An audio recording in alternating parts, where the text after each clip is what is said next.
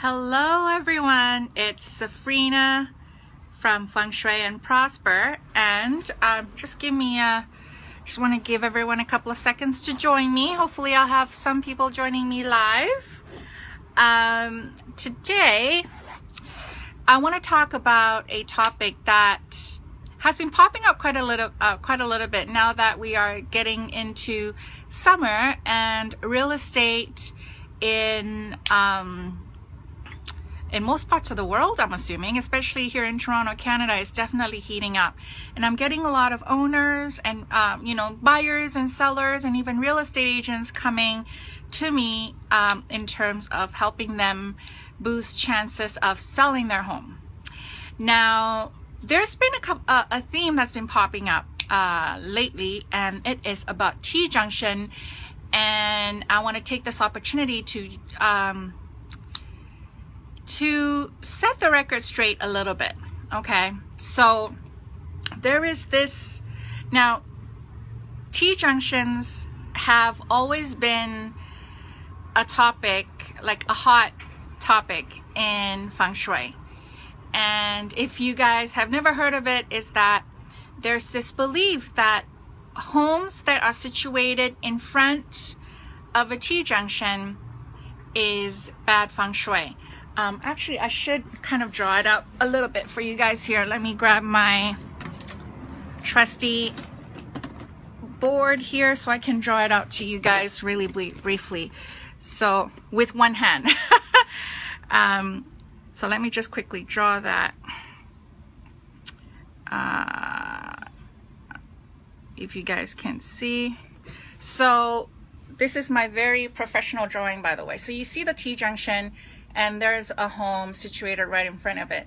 And everyone is, so the phone calls that I've been getting is that, you know, the owner of the house is not getting any offers because people come to the house and then they see, oh my gosh, it's right in front of a T-junction, and therefore they don't get an offer. And this obviously is really a big concern for them because they can't change the T-junction. It's not something that they have any control over. And they were asking me about remedies. Now, there are remedies for T-junction, but depending on the situation, there's actually a small percentage of time where the T-junction, in fact, can be a really good thing for the home. So when is a T-junction? Now, this is a blanket situation, okay? I don't want you to the thing about a lot of the Feng Shui advice that I give is that it's not always 100%, so bear this in mind. So the T-junction is an issue most of the time if the front door is right in front of the T-junction. So if you guys can see, this is very makeshift, by the way. So this is the T-junction here, and then the door is right here. But what if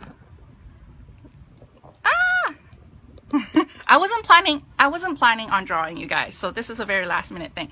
But what if the front door is not there and it's actually on this side? Is the T-junction still an issue at that point? If you guys can see, it's not, because the T-junction actually hits what is right now the side of the house, not the front door. So for me, based on my observation, the T-junction is usually more of a concern if it hits directly the front door, meaning when you're standing at the front door and you open the door and you see that T part of the junction, that is usually, again, not all the time. Hey, Nafisa, how was Disney? Looks like you guys had a lot of fun. Yeah, so the first question is, where is the T-junction actually hitting? What part of the home is it actually hitting? So if it's not affecting the front door, most of the time I would not worry about it. Okay, so that's one. And then the second one is based on Flying Star Feng Shui. If the energy of the T-junction in fact strengthens prosperous energy, like a energy that gives you a lot of abundance, a lot of love, and a lot of money, then the T-junction is actually a good thing. So again, this is not something that I can go in depth in a live stream, but for instance, let's say I'm really laughing at this right now, but let's say this is the T-junction and the front door is around here. Okay, not over here, but the front door is about here. But the front door actually has money at the door. And how do you know if your front door has money at the door? It depends on your period, and it depends on the facing of the home. Okay, and so the T-junction, especially if it's like a fairly good amount of traffic. So the traffic actually, when you have cars coming, it actually strengthens the money energy there. And in fact, the owner that I had a conversation with, was it 2 days ago? She actually said that this home that everyone is so scared about because of the T-junction, this was actually is actually the home that she and her husband called their lucky home, because ever since they moved in, they actually did really, really well. So how could you expect, and this is my problem with blanket no-nos in term, do's and don'ts in terms of feng shui. There is very, very little, very little guidelines that are 100% applicable. Okay, water placement guideline being one of them. There's no going around that. There's a couple more that I can think about, but the T-junction is definitely something that you don't want to just put a blanket generalization on. So that's why she was so confused. She's like, but then Safrina, this house actually did really, really well for us. We've been here for 15 years and nothing but great things have been happening. So she was like, and yet all these people, they come in and they see the T-junction, they don't want to buy our lucky home. So, because she doesn't believe in feng shui, but then she keeps hearing people saying, oh, bad feng shui, and it doesn't get sold. She said, I don't believe in feng shui, but how can feng shui explain what people think is bad luck, but in fact has worked really, really well for us? That was her question. So that was what prompted this live stream, in that before you write off a home as being bad luck, ask yourself if you're just doing it based on, I don't want to be too harsh here, doing it based on proper feng shui knowledge, or just doing based on doom and gloom that is put out there by a lot of fast food feng shui information, right? The same as having a toilet in the southeast corner. You think that's flushing your money? There's no such thing. You have 3 money corners. So having a bathroom in the southeast corner doesn't mean you can't make money. You can definitely make money. You just need to figure out how. So if any of you guys have a T-junction, if it is good, I would say like 90% of the time T-junctions actually can work really well for the home. Again, it depends on what kind of energy it's actually activating. Obviously, if it's activating negative energy that you want, then you want to remedy it. And the remedy really is to put something between the T-junction and the home, right? It can be anything. So let's say Nafisa's laughing at, yeah, toilet flushing your money. I know and I could do another stream on the toilet thing, but I'm not gonna go, too far off my topic here. But oh shoot, okay, yeah. So I was gonna say, how do you actually remedy the T-junction? Especially if ever since you've been in that home and things have kind of gone downstream and you do have a T-junction that's hitting your front door, then you pretty much just put something between your front door and the T-junction. So anything where if a car is coming straight at your front door, and that thing can stop the car, that's what you need. So it can be a gate, it can be a wall, it can be a big stone, you don't want a tree, but you want something that can stop the car from really veering into the house. Hi, Neth. Neth is asking, how about cul-de-sac location? We don't like cul-de-sacs. That is actually one of the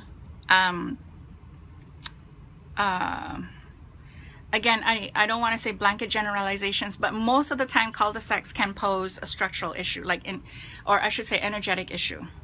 Okay, because by the time the energy gets to the end of the cul-de-sac, it's a little bit trapped, it's a little bit weak. So that's part of that could be another stream in the future. But for this one, I really want to talk about the T-junction, and you know, I haven't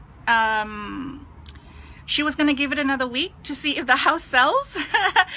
And otherwise she might have me come in and take a look at the home. But what I was going to say is, if that T-junction is actually activating a lot of really good prosperous energy, then all these buyers, they're missing on a potentially really good home because of fast food feng shui. And who was it? Was it someone? I believe it's someone on this Facebook group as well. Another thing is, don't buy or sell a home just based on your qua number. Again, that could be another topic, but let me just touch it really briefly here. It doesn't matter. So qua number, for those of you guys who've never come across it, means it's a number. It's like numerology, but not really. So it's like you take your year of birth, and depending on if you're a male or a female, then you come to a calculation of your qua number, which is number ranging from 1 to 9, right? Except for number 5. So 1 to 4, and then 6 to 9. So the qua number separates people into either the West group or the East group. And apparently, if you're East group, then you only have 4 good directions, and if you're West group, you only have other 4 group directions. And do not, I beg you, not to buy any, not to base your home buying or selling situation purely based on your qua number. That is, most of the time, that's going to work, not going to work for you. There's, it could still be a very unlucky home for you. It doesn't matter if it's the right location, the right direction for you. Okay, the ones who follow me in my Wealth Chi program, we've talked quite a bit with regards to this, with regards to the qua number, in that the 8 mansion, or the, you know, doing your feng shui based on the qua number is a very, very, very, very, very basic way of doing feng shui.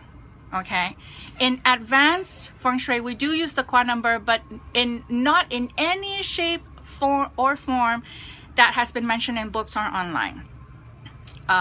You know, so in advanced feng shui, we do look at the qua number, but not the direction. It's not based on, we don't talk about the direction, we talk about the element. So it's definitely, you know, a whole different ball game when it comes to that. But if you're buying a home and you're West group, and you think just by buying, you know, Northwest, West, Southwest, and Northeast is going to be your good direction, then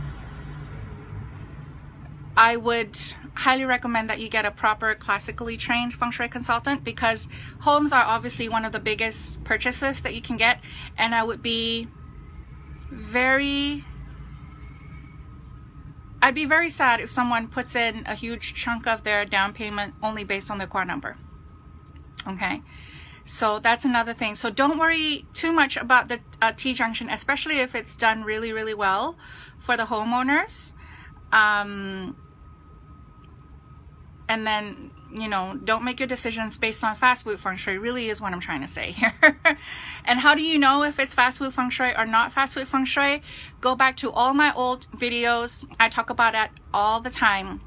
And follow me on this page. Keep your eyes out on my video. My mission really is to open your eyes to what is fast food feng shui, you know, like the feng shui that people, well, you know, the tips and techniques and advice that people think is feng shui, but it really isn't. And what is classical feng shui, which is how it was done back in the olden days of China, the way it really should be done. That's how I do my consultation. That's how I've been trained, and that is also how I get results for my clients. So I'm just going to end this live stream here. Thank you so much for everyone who's watching me live, as well as those who are watching my replay. Hey, Danielle from San Antonio. Nice. Any other topics you'd like me to cover, please message me on Facebook.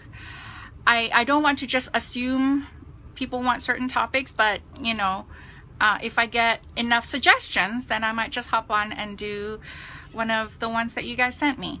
So thanks so much for watching, and I will be announcing a June monthly Q&A. I'm probably going to do it, if not next week, then the week after. And I'm really excited to get some of my Wealth Chi home study people to join me there as well.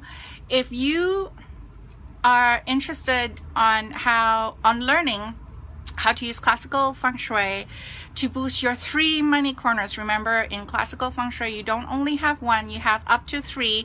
Some homes even have a 4th. So if you want to learn on how to boost these 3 money corners, I do have my 4-week home study program where you have workbooks and videos from me guiding you through how to do that.